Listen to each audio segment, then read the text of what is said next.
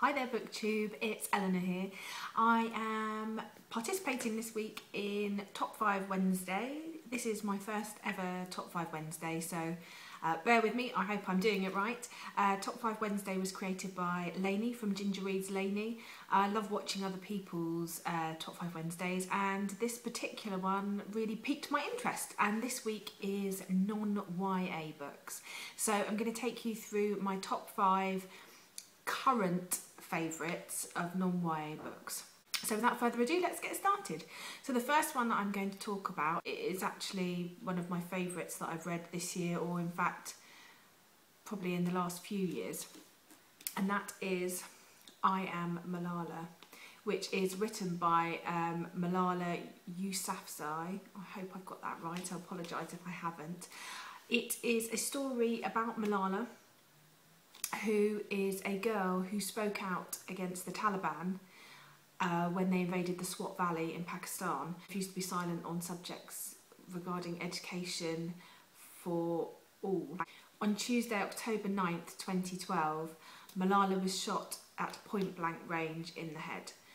She survived and is currently, I believe, living in the UK and is still speaking out, and it's just an incredibly interesting, powerful book that really gives you a sense of perspective of the type of world that we live in, and how lucky we really are that we don't live in places where the type of things that Malala comes up against are everyday, really. So I just really loved this book. It was a great book. There's a really good picture as well on the back. That's Malala with her father.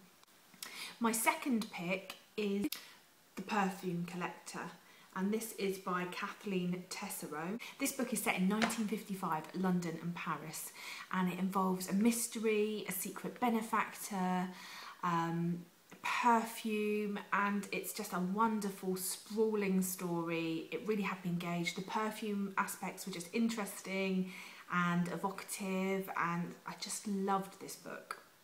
I flew through it. I think I read it in probably about a day and a half.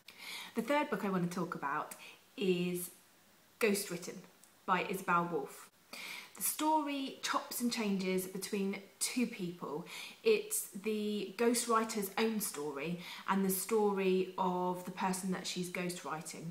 The ghostwriter is writing the story of a Dutch woman who was in a Japanese prisoner of war camp in Java during World War II. It's a really, really interesting story. At times it's harrowing, it's emotional. At times I just felt disgusted with humanity and the way that people can be, and how cruel and evil people can be to each other. So saying that, it was just a really, really good read, and I thoroughly enjoyed it. My fourth pick is one that I read a long time ago but has stayed with me, and that is Memoirs of a Geisha by Arthur Golden. I just love this book. I love everything to do with geisha and the cultural side of it. It's set in 1929. It's just a lovely, interesting story and really beautifully written, so I definitely recommend that one to everyone.